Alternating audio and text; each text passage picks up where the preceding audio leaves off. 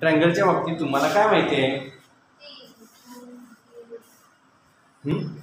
Some of angles of a triangle is how many angles to the triangle? How many angles? 3 angles. Sum of angles of a triangle is some of angles of a triangle is म्हणजे त्रिकोणाच्या तिन्ही कोणांच्या मापांची बेरीज 180 degree. या तिघांची आता इथे angle दोन दिले ए आणि बी दिले, सी फाइंड करायचं आहे. एक तर दोन्ही एकाच डिग्री मध्येच पाहिजे, नाहीतर रेडियन किंवा रेडियन मध्येच पाहिजे. असं कधी असतं का? फिजिक्स मध्ये बघितलंय तुम्ही conversion of the units. Centimetre metre conversion करता की नाही? किलोचं ग्रॅम मध्ये, ग्रॅमचं किलो मध्ये करता की नाही? तसं मला रेडियनचं काय करून घ्यायला पाहिजे? डिग्री मध्ये. तुम्ही पहिल्याचं आन्सर कसं देतो पहा, measure of angle A equal to म्हणजे तुम्हाला काय दिलं? ट्रायंगलचा एक अँगल दिला आहे 7π/36 रेडियन. मेजर ऑफ अँगल बी दिला आहे 120 डिग्री. तुम्हाला डिग्रीज दिले म्हणाले याचं डिग्री मध्ये करून घेऊया. 7π/36 इंटू 180 सी फाइंड करायचं बघा की नाही. मग 7π/36 इंटू काय करणार? 180/π पाय खाली, बरोबर का? हे झालं डिग्री. पाय गेट कॅन्सल. 36 चा पाडा मला बघू बरं. 36 × 36 36 × 72 36 × 108 36 × 144 36 × 5 = 180 बरोबर का? 36 × 5 = 180 बरोबर का? समजा नाही तुम्हाला पाडा येईना 12चा म्हणा, नाही येईना 9चा म्हणा, 3चा म्हणा, 2चा म्हणा, एवढं नाही करत तर 36 × 36 36 × 5 = 180. सोपे आहे तुम्हाला सांगतो. 30 × 5 =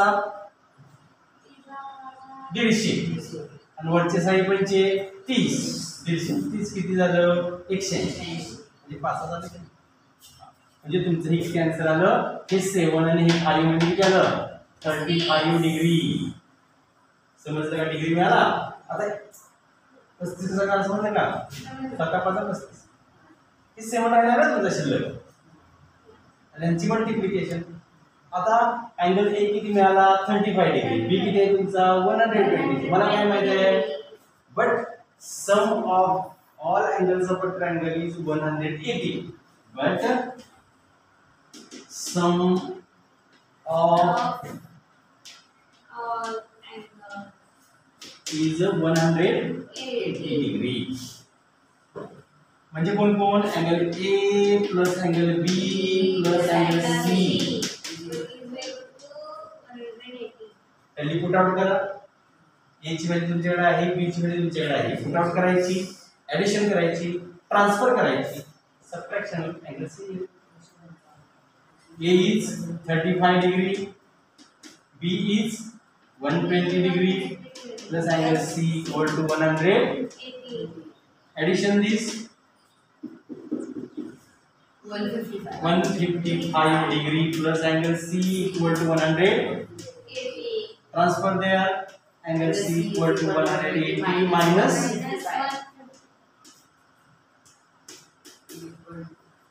25. Yes, correct. 25 degree. झालं का? इतना क्वेश्चन काय आहे? अँगल सी काढा डिग्री मध्ये आणि रेडियन मध्ये. मिळाला कशात? डिग्री. रेडियन मध्ये करायचं. अँगल सी इक्वल टू 25 ला कशाने मल्टिप्लाय करायचं? रेडियन. दोन्ही काढायचं. झालं डिग्री मध्ये. आता काढायचं रेडियन मध्ये. दोन्ही करायचं. आता यात काय करा तुम्ही? याला 5 ने मग डिवाइड करू शकता की काय होते सांगा? 5 5 are 5 3s are remaining 3 5 6 are and then there are 5 5/36 radian.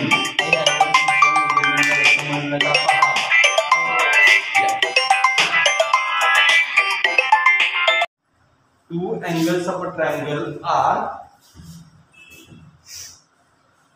5π/9 5π/9 radian and 5π/18 radian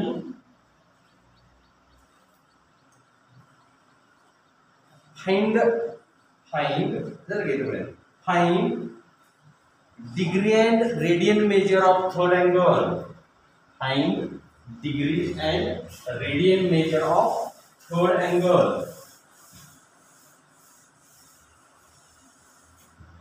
Degree and radian measure of third angle. तिसऱ्या अँगलचं डिग्री आणि रेडियन मेजर आपल्याला फाइंड करायचं आहे. Find degree and radian measure of third angle. लक्ष द्या. आता मी solve करून दाखवतो. लक्ष द्या बघा. मी काय करणार माहिती का? हे कशात दिलं तुम्हाला? ते कशात दिलंय? त्याचं काय करायला पाहिजे? डिग्री करायला. याला मी अँगल ए सपोज करतो, याला अँगल बी सपोज करतो.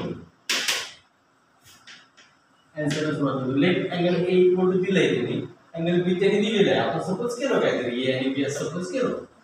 त्याचं आपल्याला काय करायचं आहे? डिग्री करायचं आहे.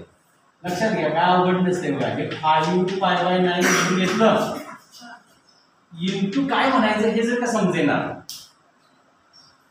पाय वर आहे की नाही तर खाली घ्यायचा. एवढं तर लक्षात ठेवा. हे पाय घ्यायचा वर खाली 180 घ्यायचं.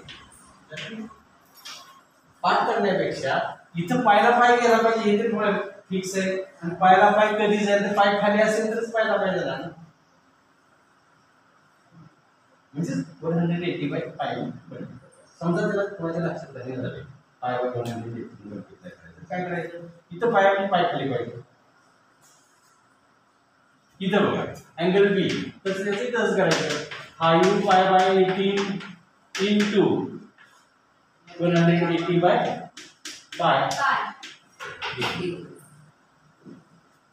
कारण वर पाय म्हणणार खाली पाय असला तरच कट होणार ना. म्हणून आपल्याला लक्षातच नाही राहिलं तर खाली पाय घ्यायचा वर 180. आणि इथं बघा पायला पाय गेला का कॅन्सल, पायला पाय कॅन्सल. ओके. मग 9चा पाळा मिळतो का तुम्हाला? 9 × 1 = 9, 9 × 2 = 18, 9 0 किती आले? हे 20. हे किती आलं? गुणाकार 100. 20/5 100. तसंच तिथं 18चा पाडा म्हणा. 18 × 1 = 18, 18 × 10 180. म्हणजे अँगल बी तुम्हाला मिळाला 10 × 5 60 डिग्री. अँगल ए मिळाला, अँगल बी मिळाला. मागासाठी सॉल्व करायचं. करा अँगल ए प्रत्येक सेंटेन्स मांडायचं. हां सेंटेन्स फक्त मांडतो मी. नको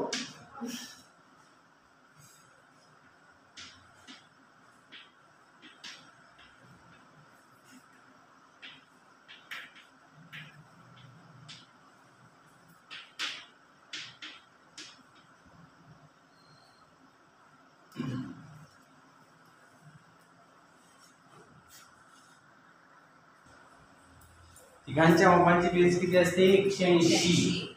म्हणजे angle A plus angle B plus angle C equal to 180 degree.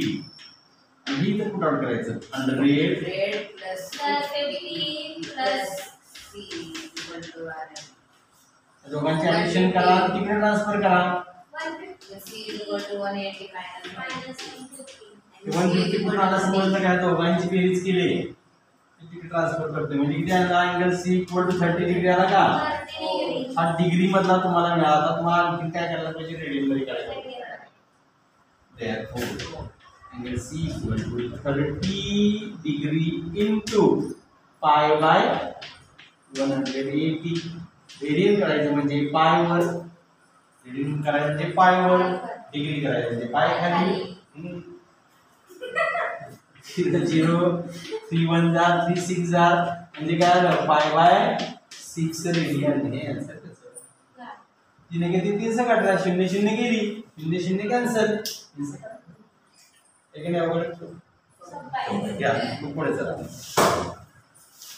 फक्त थ्री एक्झाम्पल्स आहेत. In a right angled triangle, next. In a right angled triangle, in a right angled triangle, right angled triangle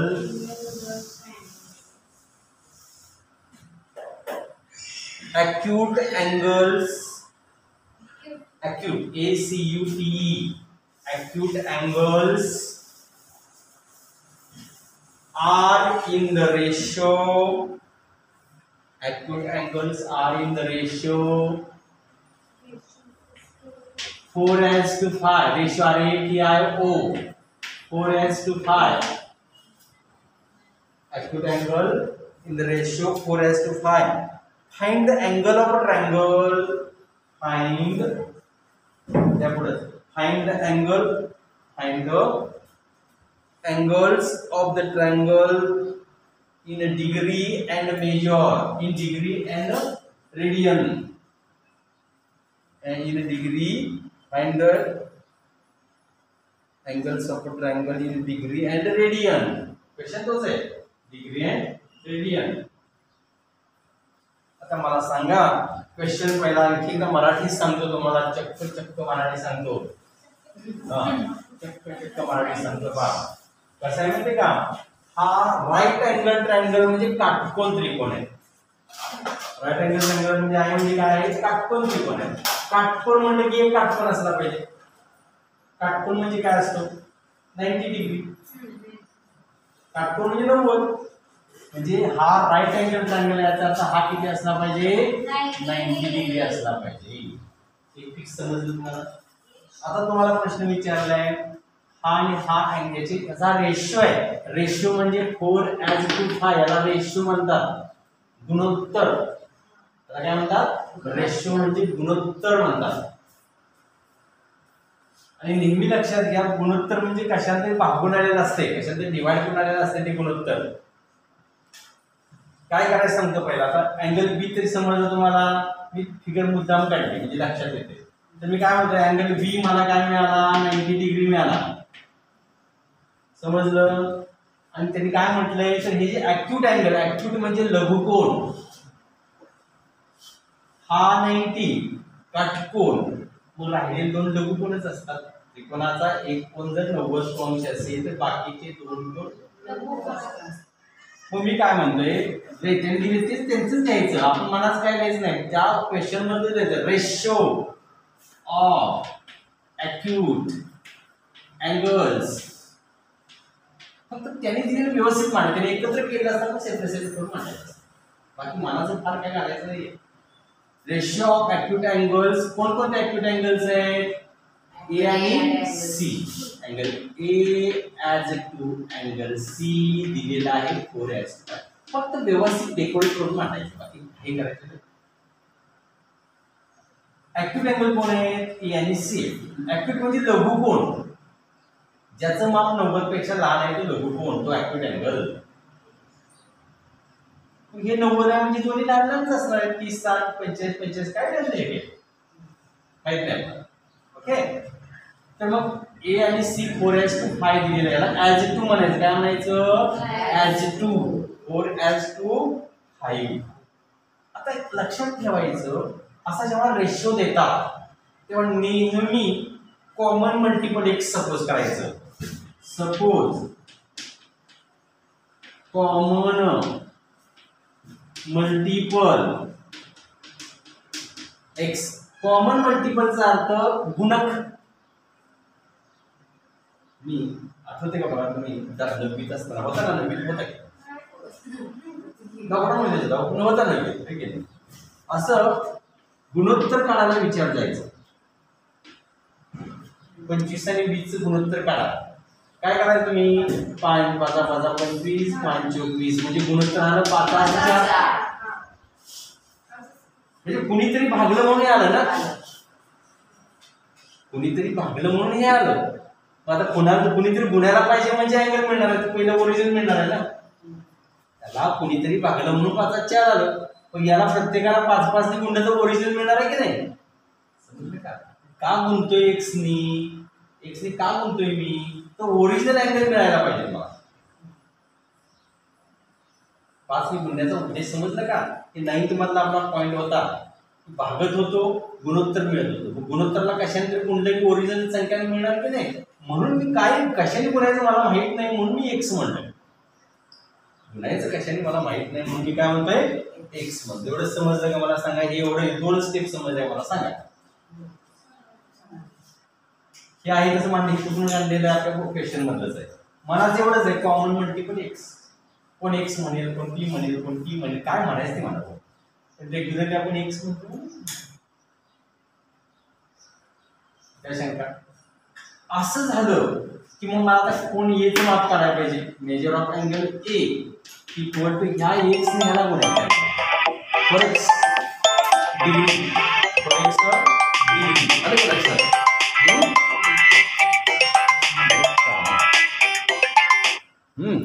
for x degree हो की नाही. नंतर हाय x degree angle C equal to high x degree. का x न बोलायचं, x न बोलायचं, x जमल एवढं झालं का? 3 गोष्टी मिळाल्या. अँगल ए मिळाला, अँगल बी मिळाला, अँगल सी, अँगल बी मिळाला, अँगल सी मिळाला. अँगल ए कसा काढला एक्स न गुणून, सी कसा काढला एक्स न गुणून, बी तर दिलायच त्यांनी. कुठं दिलाय? Right angle triangle. Right angle triangle. Right म्हणजे काटकोन त्रिकोण. काटकोन म्हणजे 90. आणि मग मला सांगतात बंटर हे वाक्य टाकायचं कुठलं? सम of angles of a triangle is 180 degree. Angle A plus angle B plus angle C. But some of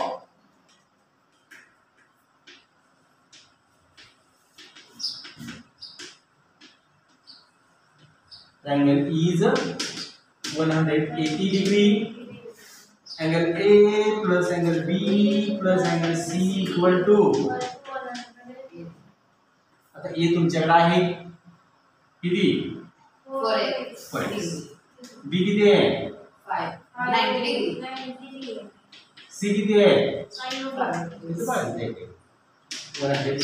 समजलं का? हे लक्षात आलं का?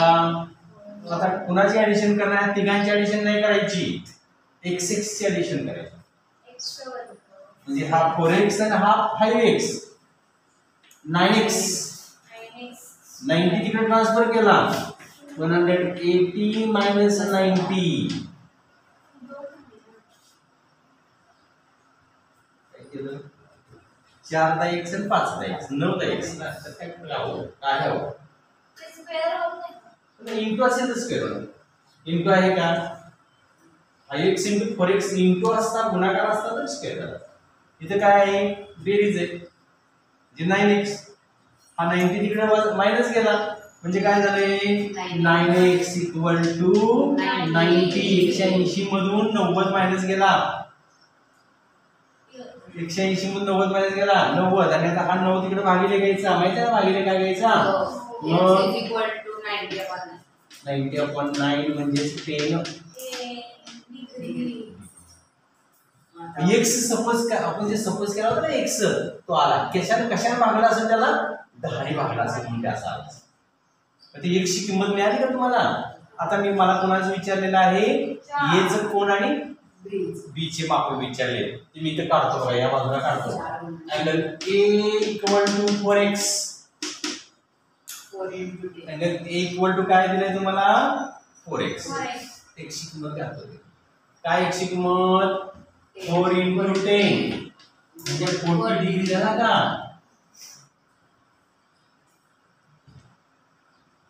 त्याचे डिग्री मॅन रेडियन लगेच करून टाकू. तिथेच लगेच रेडियन करू. हे डिग्री मिळाला ना. Angle a equal to 40 degree into radian π/180. 0 0 cut. 2 चा पाडा बसेल 2 चा किती? 2 4 92 18 म्हणजे किती झाले? 2π/9 रेडियन. याचा विषय संपला. आता बी चा संपूया. सॉरी सी चा संपूया. बी तरी मिळालेच आहे तुम्हाला. सी चा संपूया. सी काय आहे? अँगल सी इक्वल टू 5 × 10 किती झालं? 50 डिग्री. डिग्री झालं 5/50 ना. Angle C equal to 50 × π/180 radian. 0 0 cut भाग काय जात नाही म्हणून तसंच राहायचं 5 पाय बाय 100 झालं हे आन्सर हे त्या एक्झाम्पलचं झिरो गेला नाही का प्रिंटिंग मिस्टेक ठीक आहे ते प्रिंटिंग मिस्टेक झाली चला लिहा सम of two angles is 5 pi is 5 pi and their difference is 60 degree and their difference is 60 degree difference is 60 degree find their measures find their measures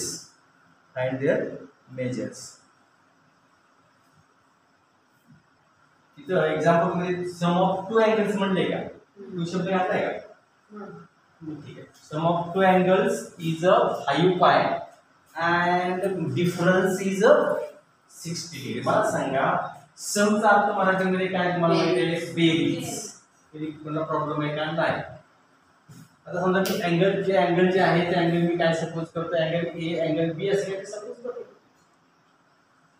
मग मी काय म्हणतो सपोज म्हणतोय सपोज कुठले दोन अँगल माहिती आहे का आपल्याला माहित नाही ना ते दोन अँगल माहितच नाही ना मग मी काय म्हणतो सपोज दोज अँगल्स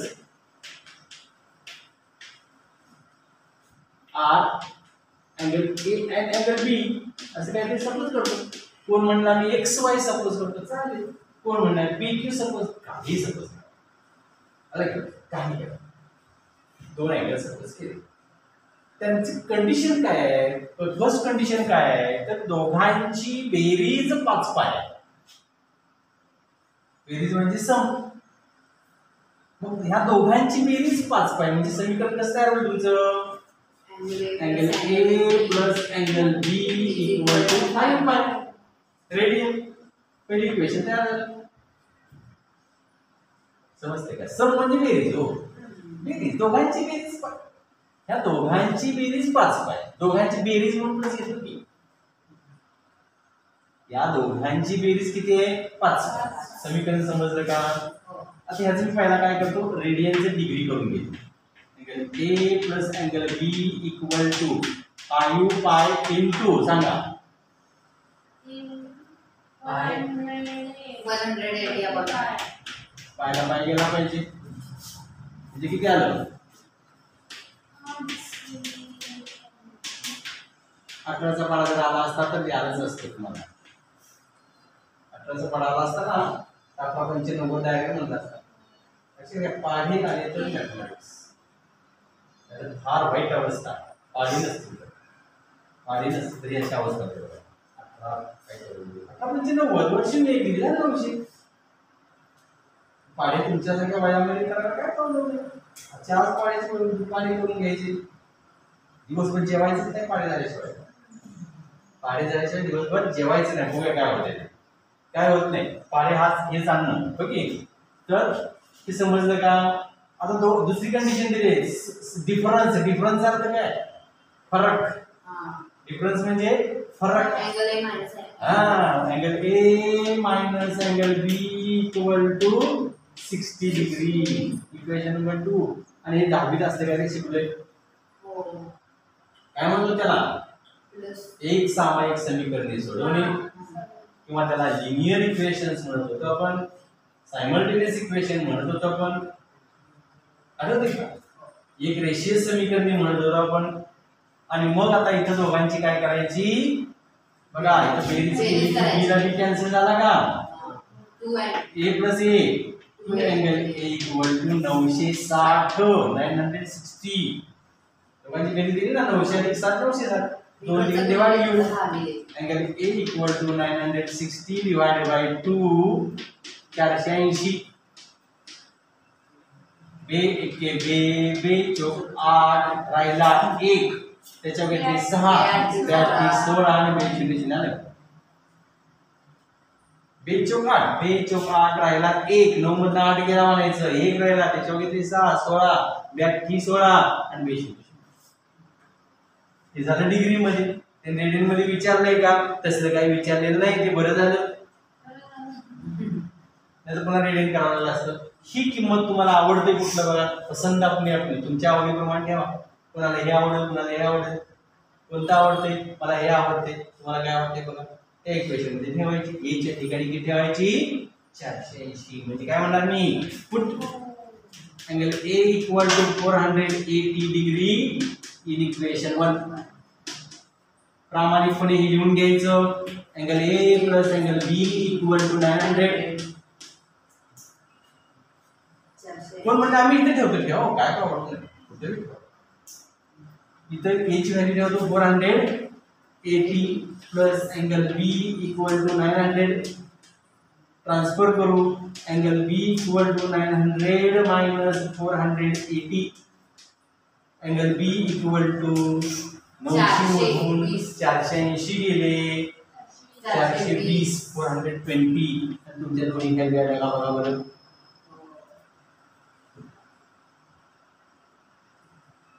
काय क्वेश्चन आहे? अँगल ए अँगल बीच करायचं.